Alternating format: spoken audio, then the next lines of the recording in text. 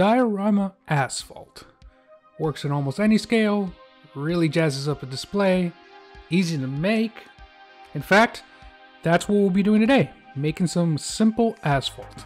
Welcome back to Crafted by Metamorphic Customs. We'll be making this asphalt in 3 different ways.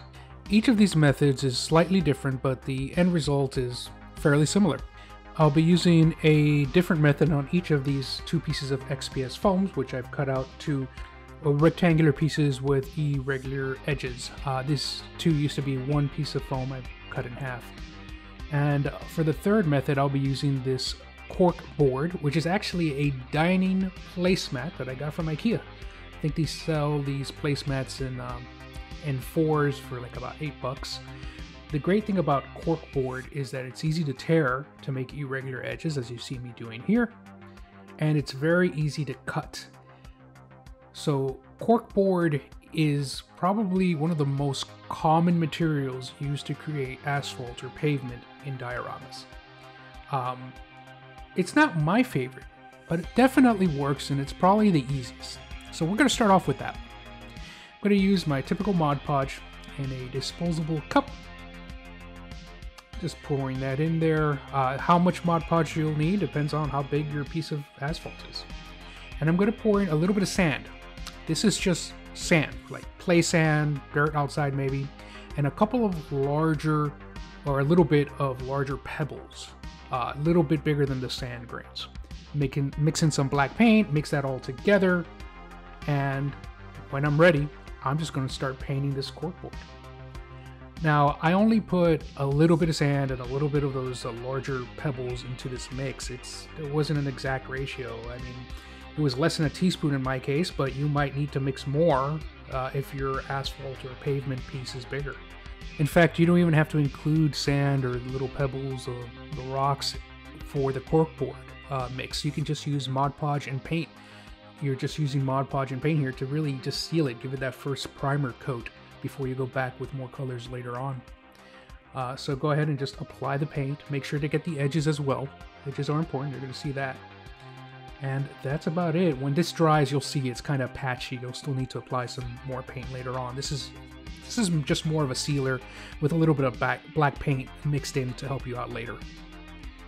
What I've done here is I've actually just thrown a little bit of water over it. That's just plain H2O.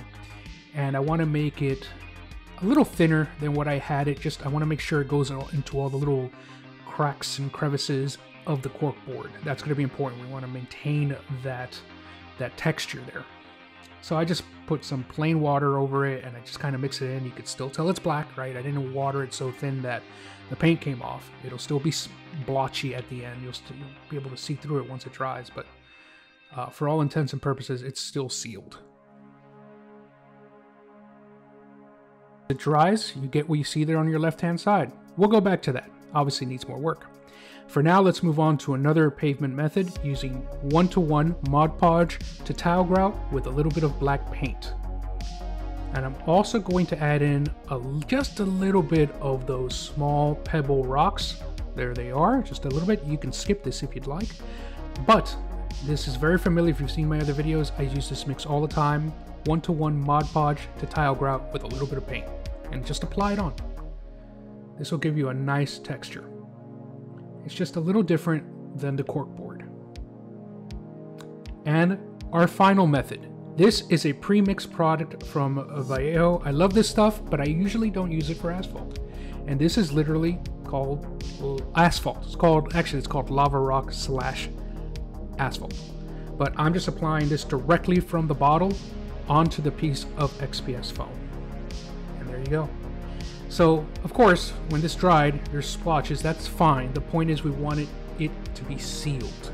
So I'm going in and trying to color this in, get all those spots we missed with color, and I'm going in with an airbrush in a dark gray. This is called German gray, but it doesn't matter. You can use any black. In fact, you don't even need to use an airbrush, how I'm using here.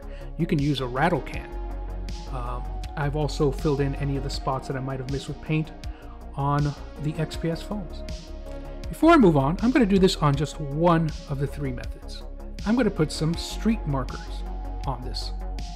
And I've cut out this custom template here. It's just two long lines or two long rectangles about an inch wide, a little less than an inch. And very important, if you want this stencil to work, you need to use very high grade artist paper, also known as the back of a cereal box. In other words, anything that works will work.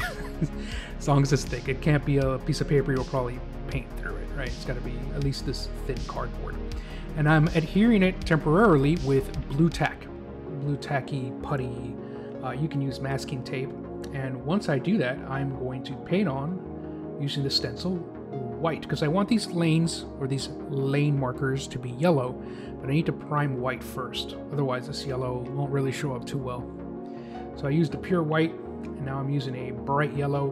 Doesn't really matter which yellow, doesn't matter which white. I'm using Vallejo colors, but feel free to use any brand, and as long as it's a bright white and a bright yellow, you're set.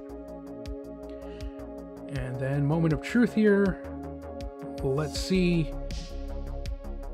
Looks pretty good. Don't forget to remove the blue tack putty. What is this stuff called? It's great for classroom, hanging up posters, but many uses. So once it's dry already, you can technically stop here. You don't have to go on. This could be your asphalt if that's all you want. It's already got great texture. I'm gonna go a little further. Got my seafoam sponge here. Love these sponges. You can use any sponge. Just try to pick at the sponge a little bit at the surface to give you an irregular surface. Then use it to dab down. I'm using black to go over these yellow lines to make it look like it's worn. It wasn't just painted yesterday. I'm also using a brush to pick out some of the little rocks over it. And when I'm done, I'm going to go in with a dark gray or a medium gray. Same technique with the sponge. And this time I'm going to go all over the piece. This is to create depth and create more worn areas, so it just isn't one color. It doesn't look like the pavement was just paved yesterday and it's pretty black, brand new black, fresh. No, we want this to be, or at least I want it to be worn. So if you want to go this far, take it beyond just a brand new pavement look, hit it with the sponge. And then afterwards, I'm using an even lighter gray, and I'm just dry brushing. This is a cheap 1-inch brush from the hardware store, and I'm going at it. I really want that old pavement, worn pavement. It's gotten very light gray, and on the one with the 2 stripes, I'm just going all over it. If these are all starting to look similar to you, I think that's the point, that there's different methods you can use from really cheap to slightly more expensive and get a similar result. Just depends how you want to do it, how you have more fun with it, and the exact end result you want. On my right hand there towards the top of the screen, that's the pre-mix. Bottom left is the My Mix, half tile grout, half Mod Podge. And the big square in the middle, that's the cork board with basically just Mod Podge, black paint, to start off with. And again, you don't need to do this step that I'm doing now. This is just watered down FW inks. This is sepia ink, which is brown. A couple of drops, maybe 3 drops to about 20 drops of water, really watered down. And I'm just kind of painting this on in an irregular pattern, just trying to make it look more worn. Again, I want to get across that old asphalt texture.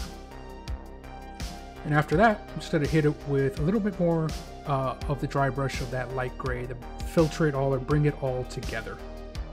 And the finishing touches here, just adding a couple of dark spots here and there and dabbing it with my finger. This is just the watered down ink that I used before. And that's it.